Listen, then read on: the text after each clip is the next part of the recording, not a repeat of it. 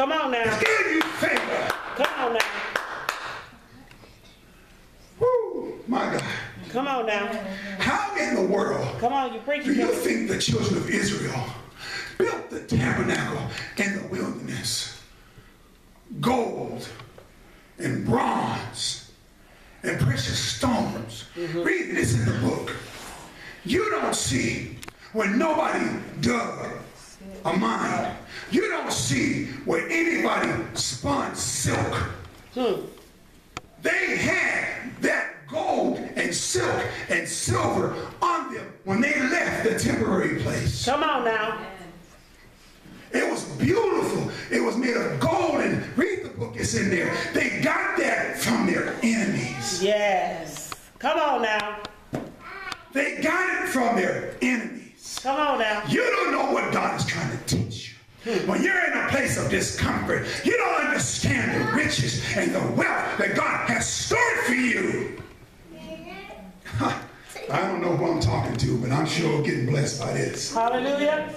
So the Bible says that they went out prosperous. And the Bible says in Exodus chapter 1 verse 7 through 4, and the children of Israel were fruitful and increased abundantly and multiplied and waxed exceedingly, and the land was filled with them. And there arose a new king over Egypt who knew not Joseph. And they was envious. And they was taskmasters. But let me tell you something. Be careful about what you complain about. Be careful what you cry about. Be careful, because God was working in that situation when it was just 70 and famine. God was working in that situation. You don't understand. You are called to bear a cross. You are called to do a work. And nobody said the work was easy. Nobody said if it was easy, everybody would be in the Olympics. Come on now. If it was easy, every person that knew how to bounce a basketball would be in the NBA. Yeah. And the NBA wouldn't mean nothing because everybody's there. The reason the NBA is so special, the reason why the Olympic medal is so special, because a few is able to pass the test to win the prize. Come on. And why is it? Because they suffered persecution. They suffered pain. They got up early. They was disciplined to study. They was disciplined to train. While their friends were out drinking and having a good time, they were sleeping and working out, perfecting their craft to win the prize. Only a few. So God has something special for you. You are a child of the King, of the Most High. There's nobody greater than you. And for you to come into the fullness of who you're supposed to be, you're going to have to go through training of hard knocks, trials, and overcome tribulations. You have to know how to praise God in the wilderness and in the dry place. Praise God for every situation, because He's working out perfection in you. Come on now.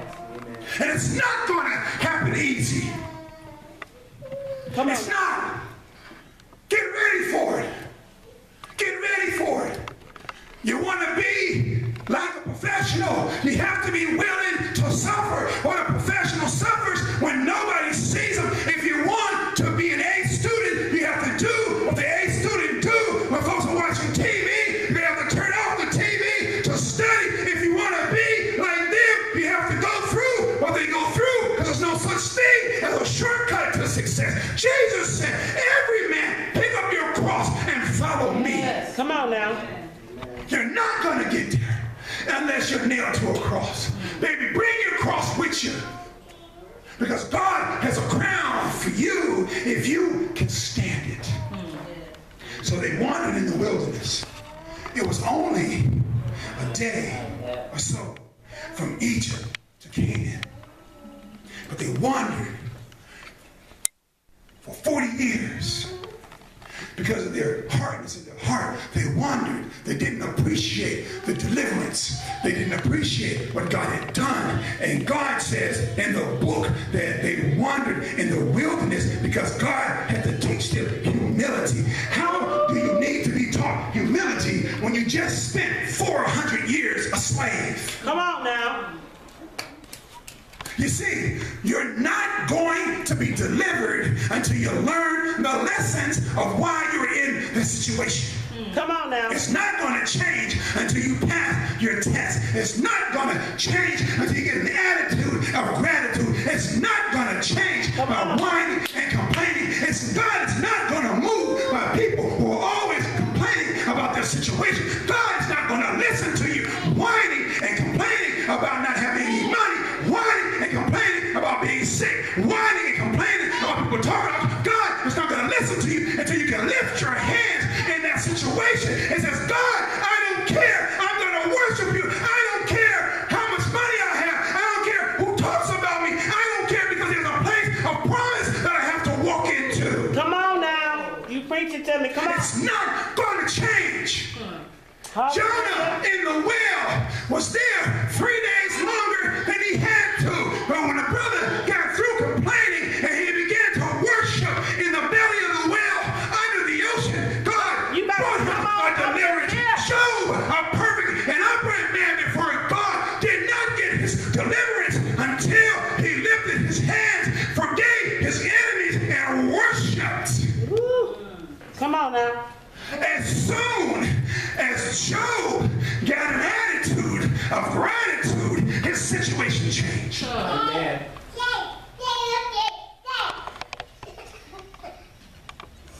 Thank you, Jesus. I'm almost done. You have to step out of your dry place. God had prepared a place for Israel. And it was a big place, a wonderful place. But there were people. Watch this. God had prepared a place, brought them out of Egypt. Come on now. Carried them through the wilderness, put them back in front of the promised land, told them all the beautiful things that they're going to have. But there was a situation in the promised land. There was people dwelling in the promised land. There were strong people in the promised land. There were people who did not respect the God of Abraham, Isaac, and Jacob in the promised land. And God said, that's your inheritance. Go and get it. Come on now. You're looking for the easy road? It's not going to happen. You're going to have to fight for what you want. You're going to have to fight for the promises of God. You're going to have to go through something. But let me tell you something. Before you get into the fight, God is going to send fear in the heart of your enemy. So when you show up, God's going to show up because you stepped out of that dry place into your promise. And because you're obedient, the walls of Jericho in your life is going to come down. Come on now. Not by might, not by power, but by my spirit, said God. All you have to do is walk into the sea, and the sea is going to depart. You don't have to worry how it's going to happen. All you have to do is be obedient to the word, and your enemies are going to flee. They're going to leave their riches behind, and you're going to live in houses that you did not build. You're going to harvest crops that you did not plant. You're going to go to the bank and get money that you did not deposit, because God had a plan from you from the beginning that His righteousness will be worked out, and that He will get the glory, and that the heathens would know that there's a God in heaven, and He's moving in the hearts of men. Yes. Hallelujah. And men will see your good works and glorify God in heaven. Your job is to come out of the dead place into your promise, so that the heathens would know that there is balm in Gilead, that they can be delivered from sin, and their eyes can be opened, and they serve a God that has ears and a heart of compassion, and that's going to be worked through you, going through your trials and tribulations. As a good soldier, you're going to release and set people free through God, because you're being obedient to what He told you, because you stepped out Hallelujah. of a dry place. Yes. A dry place Yes. is a place where you learn to pray. Yes. You better come on. Yes, shut dry up. place. Yeah. It's a place where you learn to fast. Yeah. A dry place. Hallelujah. It's a Glory place to your name, where you Jesus. learn how to appreciate the small things. Yeah. The dry places is where God works miracles. Come on. The dry places where you're sustained, so that when it's time for you to walk into the land of milk and honey, you remember how God kept you in the dry place, so you appreciate what He's done for you right here. Yes, yes, yes, yes. Hallelujah. I don't know who I'm talking to, but it's time for us to step out. Yes, yes. Why are you wandering in the wilderness of mediocrity when He's called you to royalty? Why are you living beneath your privilege? What are you waiting on? It's not God that's keeping you in that dry place. It's your fear, doubt, and unbelief that's keeping you in bondage, because He whom the Son has set free is free indeed. He has broken the chains of sin. He has defeated the enemy. He has conquered death, hell, and the grave. And He has given you power from on high to walk out of the shackles. And not just you, but you can go and relieve somebody else. Yes. Hallelujah. It's time to walk out of the dry place. Yes. Hallelujah. Thank you, Lord, for the dry place. Yes. Because in the pit, I learned to pray. Come on now. You better say that. In the pit, I learned to trust and to lean on your everlasting in the pit. Not when everybody's patting me on the back. Oh, you're doing a good job. When people talking about you. It's when I learned that God, you are my strength and my salvation. Hallelujah. In the cave, when I'm hiding from my life, I will lift up my eyes to the hills was coming my help. I went into the cave broken. I went into the cave needing help, but in the cave I was strengthened. In the valley I was strengthened. In the pit I was strengthened. Now I've come out as pure gold, but I cannot be pure gold unless I'm willing to go through the fire. But I have to go through like a good soldier. Yes. Come on now. Hey, it's not how you look at it. Yes, it is how you look at it. Just change your perception and see the hand of God moving in your situation. God has brought me here. And guess what, buddy? When God brings me through, He's bringing me through to help you. You were trying to hurt me, but I'm going to help you. You better say that. Yes, I am. Because see, God's going to put a whooping on them, baby, that you court can't do. God will put it on them. When they think about they got food on their table, about the one, from the one that lied on them, when they got a new car to drive, when they talked about the person who sat on the bus corner and they passed by when it was raining and cold, they're driving because of you. Come on now.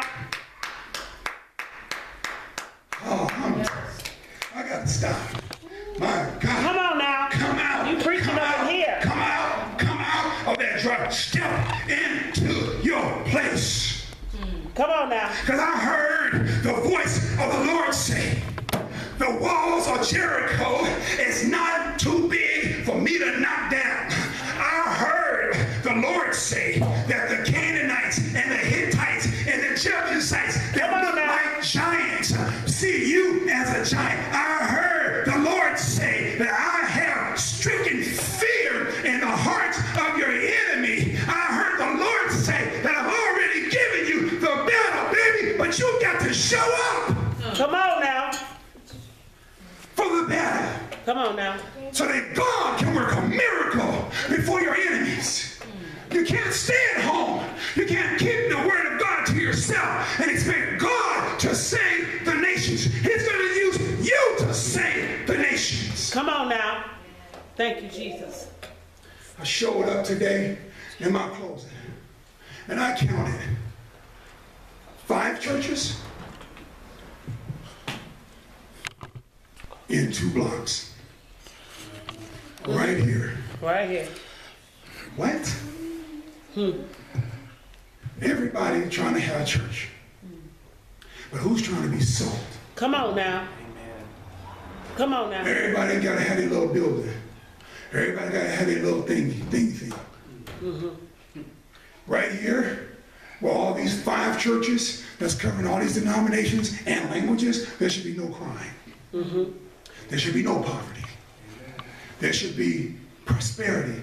Everybody up here should have a job, and more abundantly.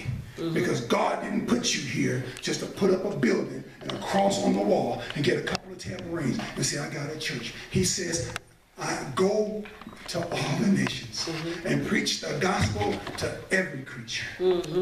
Not just to apostles, but to us. To us. That's our job. You want to have a church, doggone it, somebody better know about it. If there's 5 churches on this block, they better be saying there's healing at the church in the middle. You ain't got to remember the name. I'm looking for the church where the man who was hooked on cocaine got delivered in one day. I'm looking for the church where the woman who came in on a wheelchair left without the wheelchair. Come on now. I'm looking for the church where folks are getting slain in the spirit. Because I heard over in Lancaster, I heard over in Mojave, I heard down in Inglewood that there's a church in Palmdale where the Spirit of God is. Come on now. Do you understand what I'm saying? If you're going to be here, be here. Come on now. And let the whole world know you here, one person at a time. Give God a hand praise.